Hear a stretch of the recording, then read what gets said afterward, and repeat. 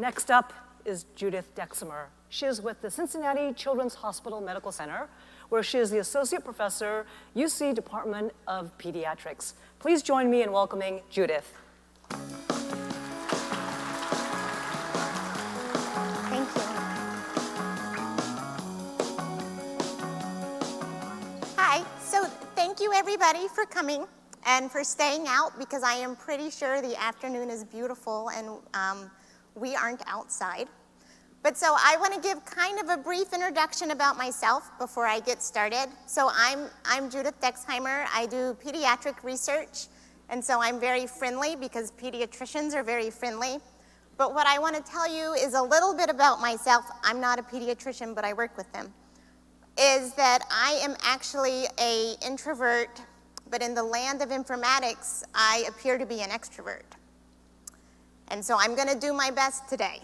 So the first thing I want to do is audience participation, and I want to ask, who used to be a kid? You can raise your hand. I'll raise my hand. And so who is still a kid? So excellent. So what I wanted to answer first and foremost is, why would we study pediatrics? And that easy answer is because everybody was a kid once, and everybody begins to grow up. And so what happens in pediatrics is sometimes little kids get sick. And part of what we want to do when a child gets sick is detect whatever their disease or illness is as early as possible, because an earlier detection could lead to an improved quality of life. And so another issue that appears in pediatrics all the time is medications. So for the first couple of slides, you're going to be patients, and you are going to have strep throat and go to your provider and say, you know what, I think I need something. I think I need an antibiotic. So we're going to do this with a pediatric patient as well. And so your child is going in and they're sick and they need something. But one of the problems with medications in pediatrics is that when they're tested in clinical trials, they're not tested on kids, but they're still prescribed to children.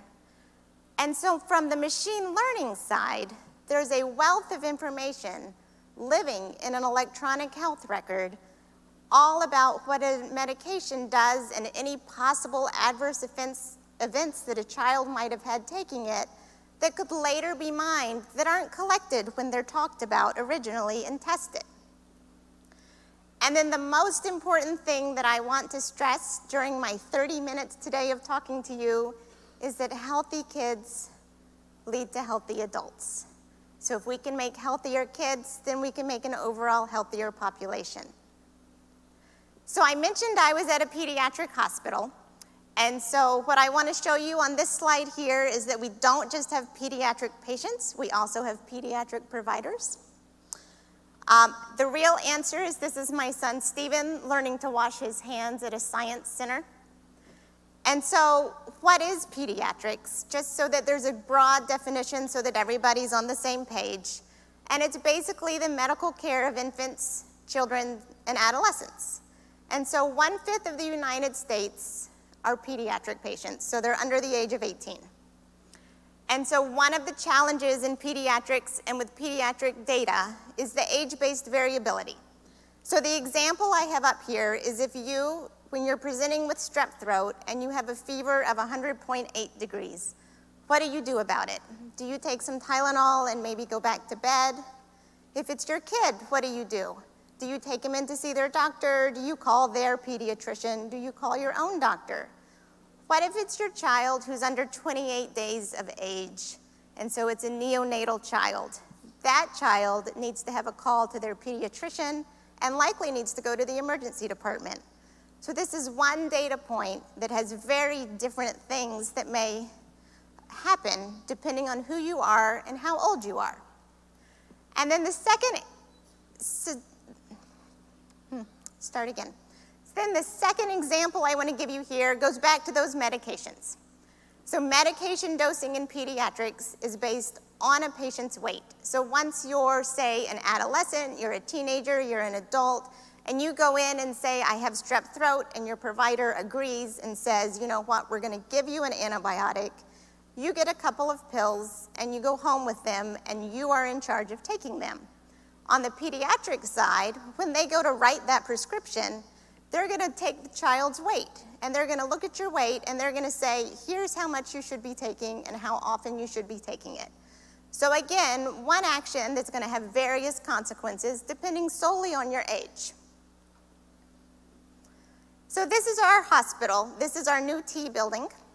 It's currently named the T building. If you know anyone who would like to provide some money to help give it a new name, please let us know. But this is part of the place where we do research in the hospital.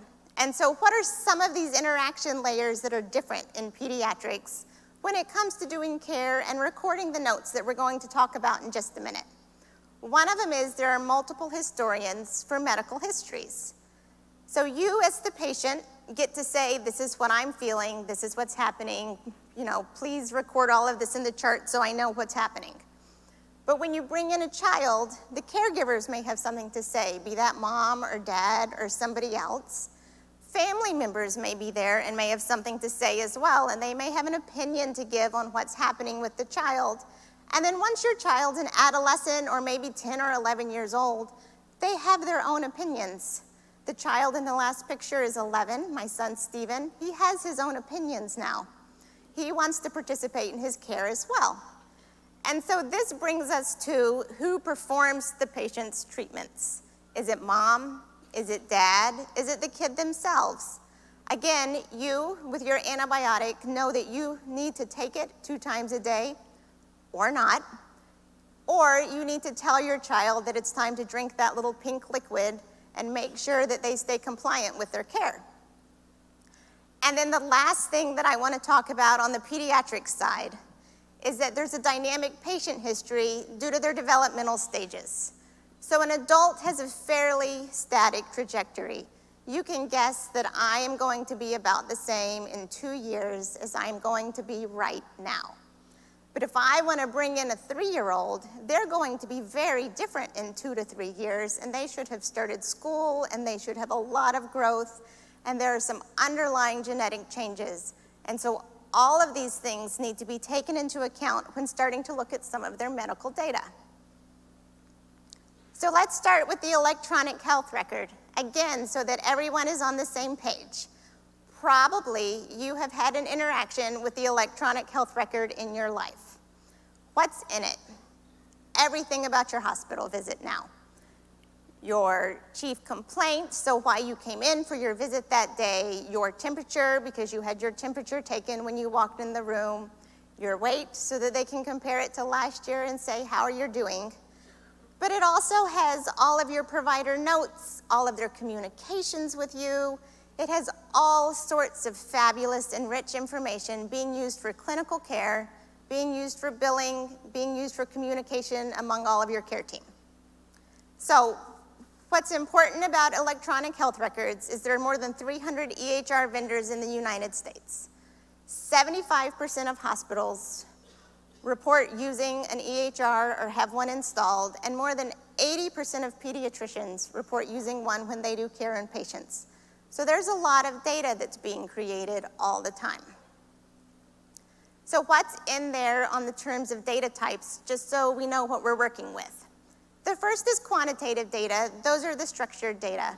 So when you go in and have your temperature taken and your respiratory rate, those are structured data. Those are stored in the EHR. When you have a diagnosis, when you leave your visit, it's a coded diagnosis. That's what's sent off for billing, but that also tells you later why you're there. And then the other part of data in the EHR is qualitative. So these are data that are unstructured. These are all those clinical notes. And if you go to a teaching hospital, those may be notes from your medical student, your attending provider, your fellow physician, and even your resident physician, and they're all going to be about your treatment today. They also have all of the communications with you and any other side notes that may have been taken. So the answer is, there's a lot of data all the time. And so what I wanted to do was try to tie electronic health record data back in with big data. So I got really interested in when was the term big data defined. The answer is 1997 in NASA. And big data is just when data sets do not fit in main memory or when they don't fit even on the local disk. That's it. That's what started us down this whole big data set. And that's where our new term came from. So basically, they're extremely large data sets. And so I think the natural extension to that is the electronic health record big data. So we're one pediatric hospital with a catchment area that's roughly Cincinnati, Ohio. What's important about us is that we have about 1.3 million patient encounters annually, so they touch our hospital at any point in time. We have an EHR that was installed in 2009, and before that we actually had another one. So we've had this one about 10 years, and it has about 45 million individual patient encounters in it. This accounts for about 8 terabytes of data that we're storing around at the hospital that's both clinical data and research data. We are small when you compare us to something like Kaiser that might stretch across all of California. So the point is that electronic health records are big data, and there's a lot of it there to be used. So what can we do with big data in healthcare? So we just talked about that there are large amounts of patient data stored in EHRs. All of your visit data is always there for you to access again.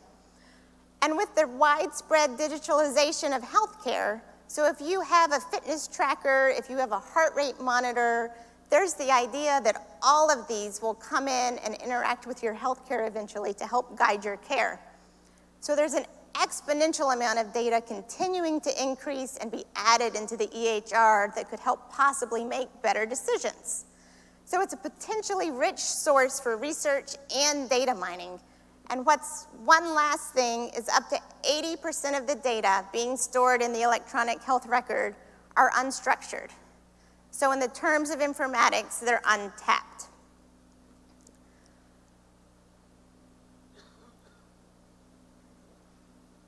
So what we have is just at our hospital more than 10 years of data, and no provider has time to go read through 10 years of patient notes or 20 or 30 before every single patient visit that comes in. What we want to do in the land of informatics is we want to help providers. So the fundamental theorem of informatics is that the computer and the provider together should be able to perform better than the provider alone. Are we ever going to replace providers with computers? No, I'm sorry. This is not the right conference for that, but it's not going to happen because we have a lot of different provider discussions that need to happen as time goes on. So I want to do a very brief overview about, because I'm academic, machine learning in the literature. So I did a search on PubMed in October for machine learning and medical informatics, and I got 8,324 hits. I'm not going to show you all of them. And then I said, you know what, let's see how much machine learning is being done in pediatrics, since that's my field. And I did the same search again, and I said machine learning in pediatrics, and I got 466 hits. So we have a long way to go. And there's a lot of machine learning being done in a lot of different places, but we have more we could do, and there's a lot of untapped things in pediatrics. So I'm going to talk about some of the things we've done at Cincinnati Children's, but we are by no means the only people doing pediatric research. So I wanted to make sure I highlighted some of the things that are happening in pediatric research that aren't just what I'm going to talk about today, which is epilepsy. And so this is a review. That's the idea here that I'm just trying to show you is that there's enough information out there to start doing review articles and start putting it all back together.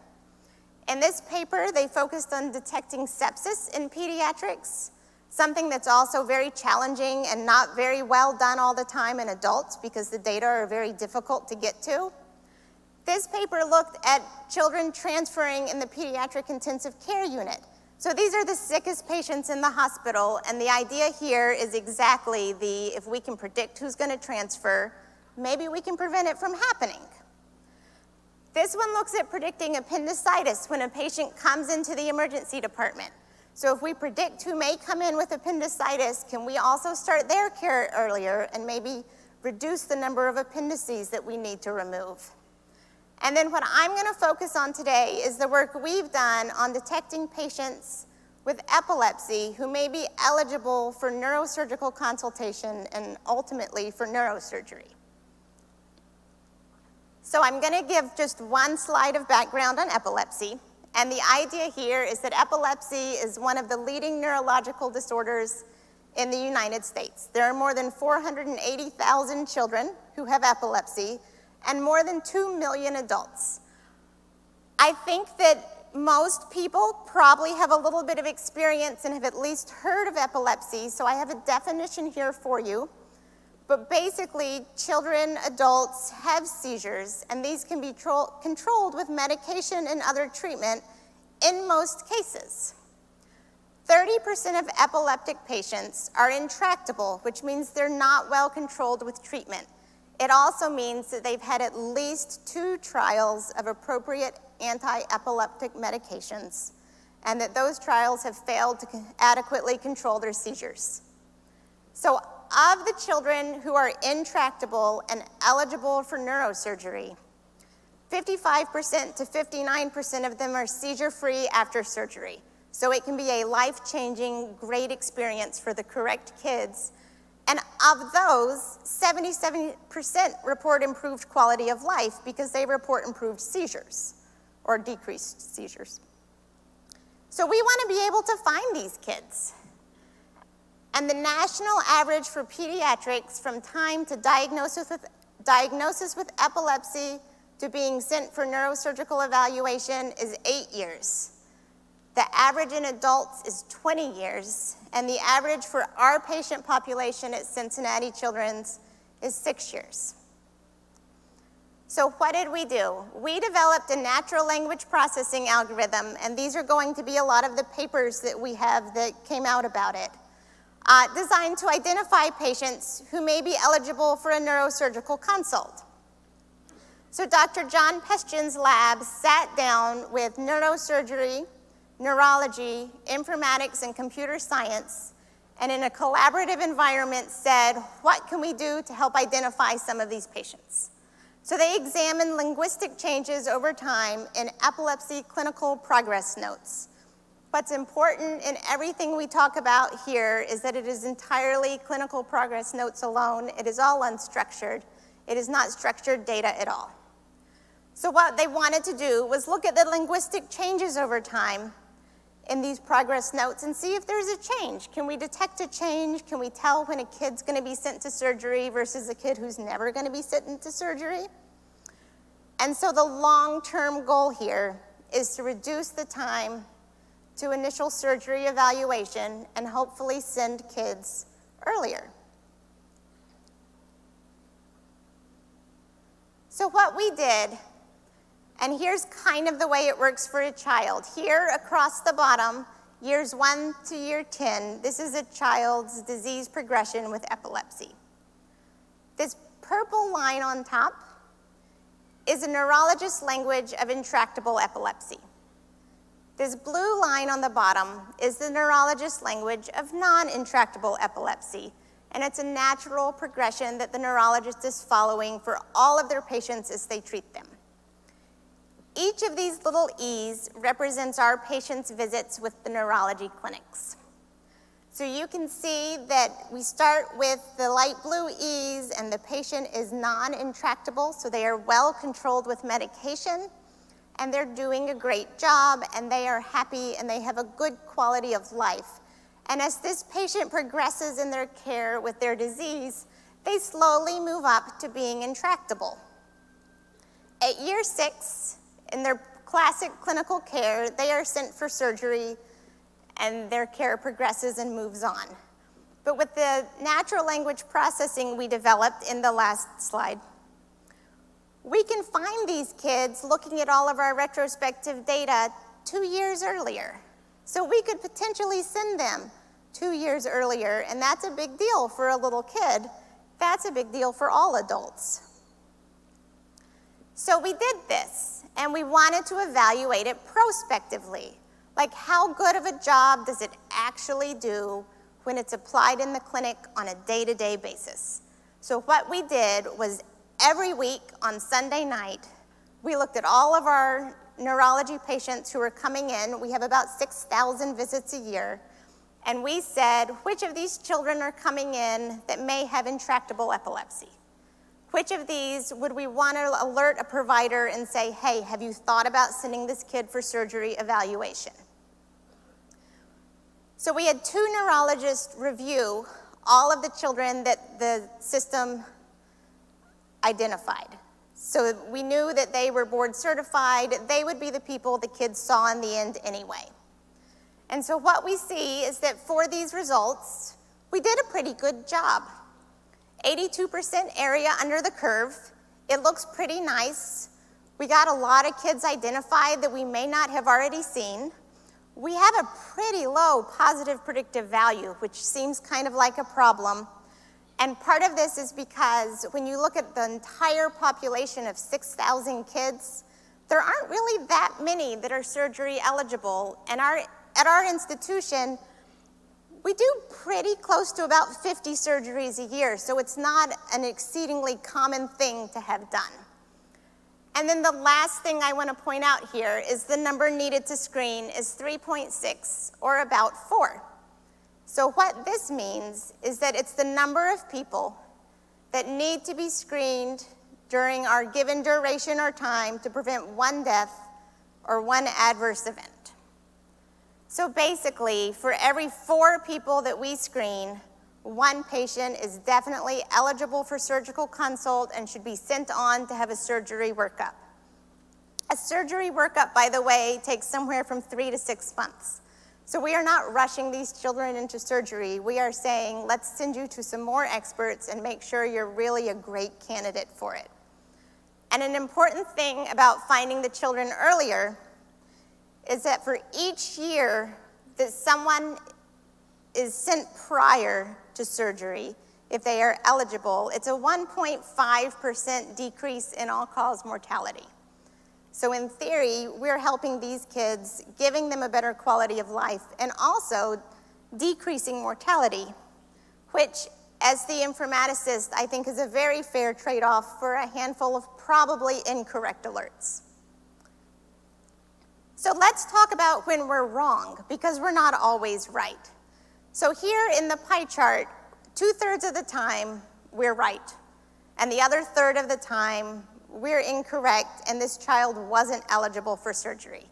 So part of what we asked the providers to do was say, of all these people who aren't eligible for surgery, why weren't they? Like, what can we do with those information? Some of these they wouldn't improve the quality of life. And so the algorithm isn't necessarily wrong here, but it's not something that a provider would do, and they wouldn't send them. Another one, it's unclear if the patient's actively having seizures. Again, data that can be collected during that day's visit that maybe they don't have. And so this is something that can feed into future algorithmic predictions the next time the patient comes in. Medical contraindications are an easy one for us to say we need to update our algorithm. We need to make sure patients who have these never get surgery referrals. And then there is always, here at the bottom, is the family declined surgery evaluation, which is social reasons, which are frequently not collected in electronic health records. So what can we do next with all these great data? Building the natural language processing isn't the end of development. Testing it without being in clinical care isn't the end of development. And so what we want to do is first improve the classifier. We can always make it better. And we did everything with unstructured data, but maybe adding structured data back in would really improve its performance some more. Another is to fully integrate it with clinical care, which we've done and is currently running. So provide those reminders, those alerts to the clinicians at the point of care and say, hey, have you talked about this with your patient? And if you don't want to, could you tell us why not? Another one is potentially to expand to other hospitals. We have data showing that Looking at linguistics across pediatric hospitals, they match, so we'd be able to take our algorithm and port it somewhere else and get an even better data set to make better predictions. And the last one is to evaluate our algorithm. I think you're going to hear a lot more about this in the next talk, but I wanted to briefly address machine learning bias because I feel like this is kind of the elephant in the room in terms of machine learning. So what happens in the news is there are a lot of articles about why brand new machine learning applications have been scrapped because they're biased. And so this made us think, what if ours is biased? There's some known biases in epilepsy surgery referrals that are published in the literature.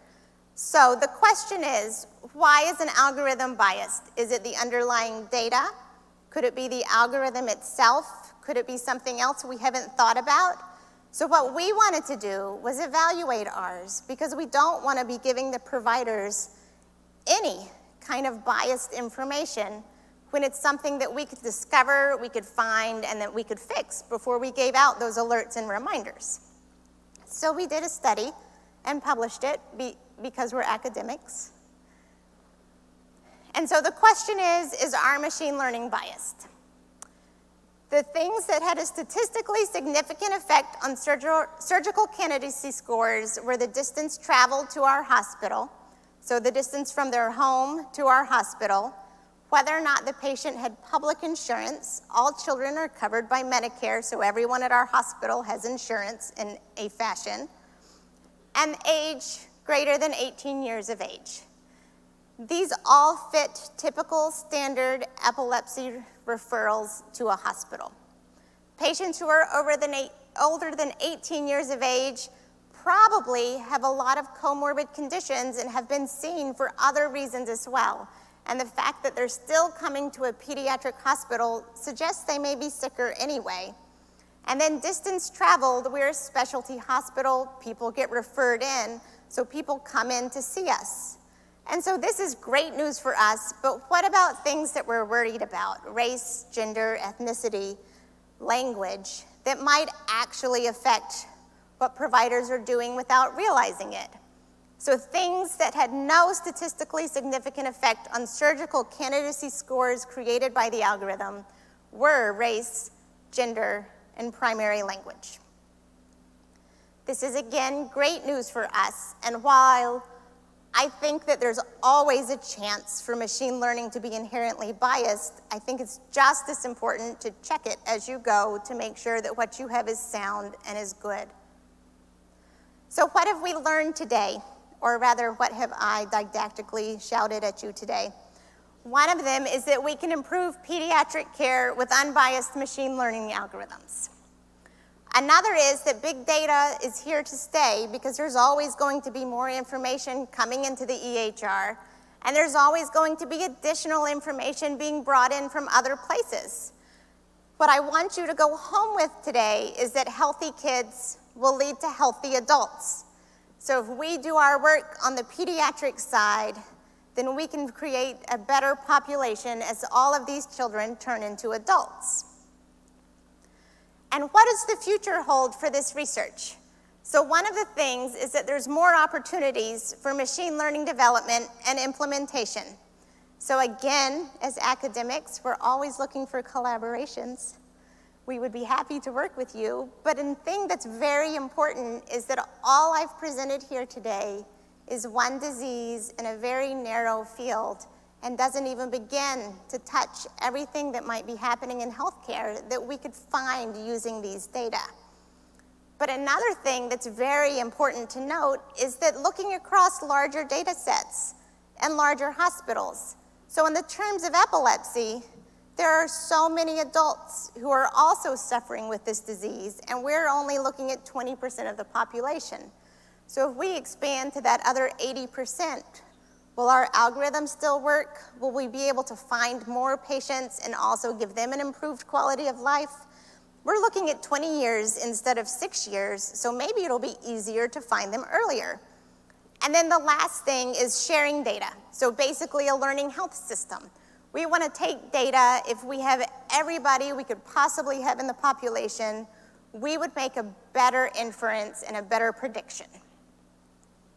So, in my last 30 seconds, what I want to do is thank everybody for coming, but I also want to point out that a very important thing in research is that research isn't possible without large, collaborative teams and institutions. There's no way to do research without a wide variety of people helping you out, without those working with you. John Pestian's been a valuable collaborator, without having support and without working with other people. And so all of those people are very important and should be thanked as well. Thank you.